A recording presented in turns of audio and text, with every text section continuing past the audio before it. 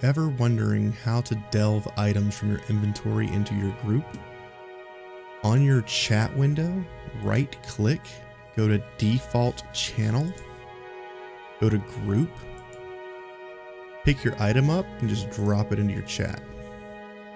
That's how you delve items.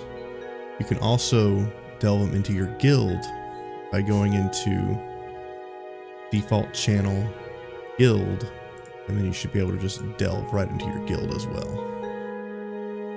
That's how you delve items. The only way you can do it is if you set your default channel. A lot of people probably couldn't figure out why it wasn't working. Let's go over a few things about crafting here. What I recommend is that you have the following macros.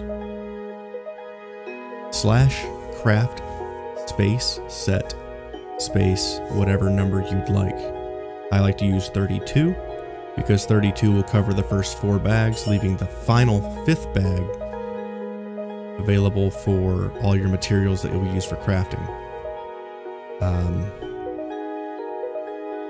Pretty useful. Works out pretty well. It's pretty quick to do it that way, and you know, do it how you want, but 32 just works for me.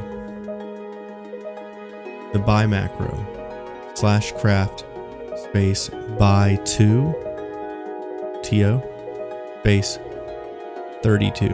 So that means it will buy up to materials to make 32 of whatever recipe you'd like to make. How does the buy 2 work? So if I have this copper short sword and I want to make 32 of these, you can see that I'm in my first bag here, nothing in it. If I click on the recipe first for the short sword, click, and then say buy 32 with the merchant selected, I'm targeting the merchant in the bottom top right. I buy 32, click, it's gonna buy all the materials for 32 short swords.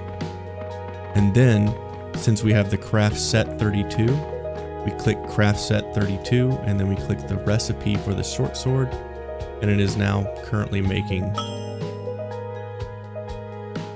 32 of them. Pretty simple. Works with any trade skill. So if you ever want to progress quickly in your trade skills, this is the way you would do it. You would make your craft set 32. You would buy up to the materials, however many you want to make. In this case, 32. And then you would press the recipe to make those 32. Also, side note,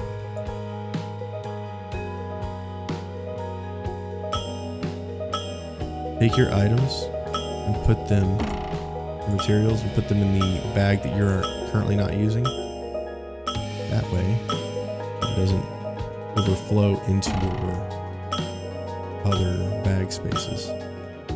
So currently, it looks like you do not need to have your trade skills. Looks like you don't have to worry about your primary trade skills at all when you're leveling up your salvaging. So you want to do it for the cheapest way possible. So your legendary grandmaster salvaging would look like this. This is going to be your primary skills. This is what determines what you can actually craft in the game.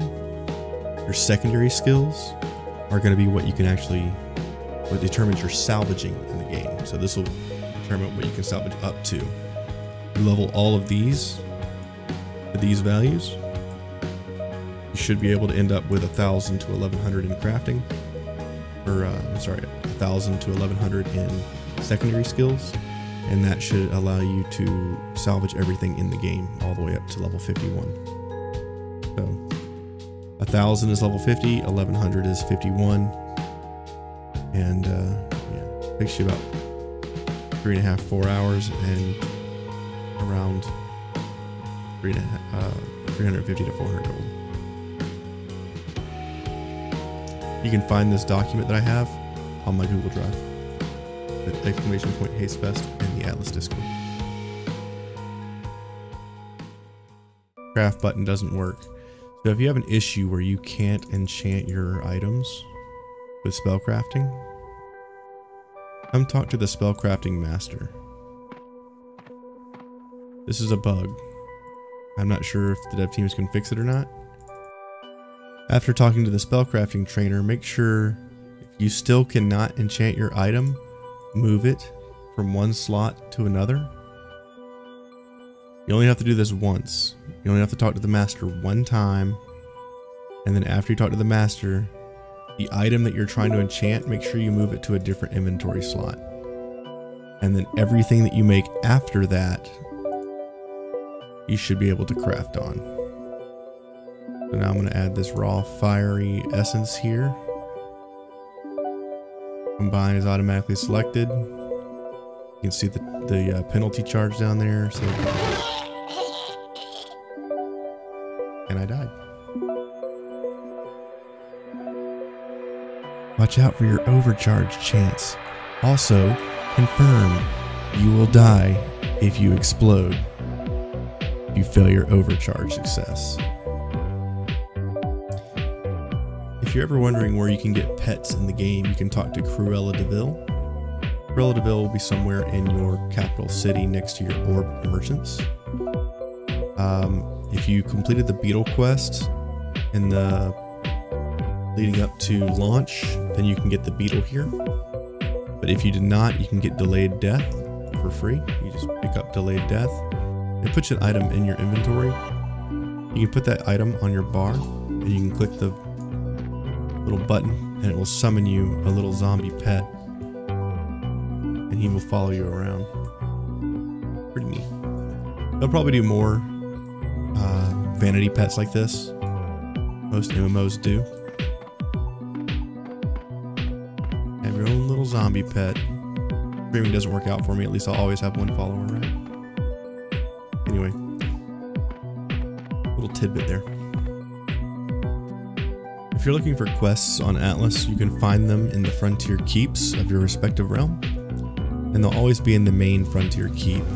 So in Hibernia, it's going to be Grim Legion. For Albion, it will be Castle Savage, and for Midgard, I think it will be Suswood. If you guys are curious about where you can teleport to in Atlas, you can always, this is going to be the same for every realm, but you'll always be able to teleport to your 2 frontier keeps at the top. You'll have your SI main capital city, and then you'll have Shrouded Isles. If you click Shrouded Isles, it will open up several of the towns in SI that you can teleport to. This is not every town. Some of the towns you'll have to horse to, and some of the zones don't even have towns. And then you'll have the entrance to the housing area, and then you'll have your house that you can directly teleport to, as well as your capital city. PNN, Camelot, Jornheim. The towns button is probably where you'll click the most. Most people prefer classic over SI. If you click towns, it will also give you a list of the towns in your classic realm. This is not every town. It'll get you around the realm pretty quick. And then last but not least, you can teleport to your epic dungeon.